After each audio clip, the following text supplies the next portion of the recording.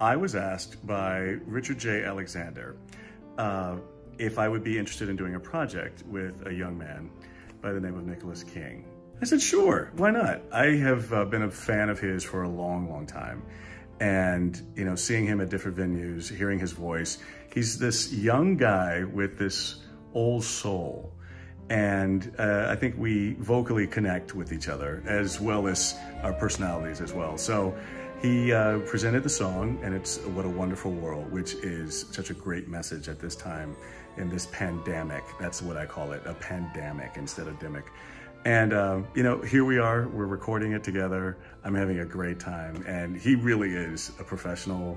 He's really a kind person, and I just can't wait to the world to hear his whole album, but especially this song because I'm on it.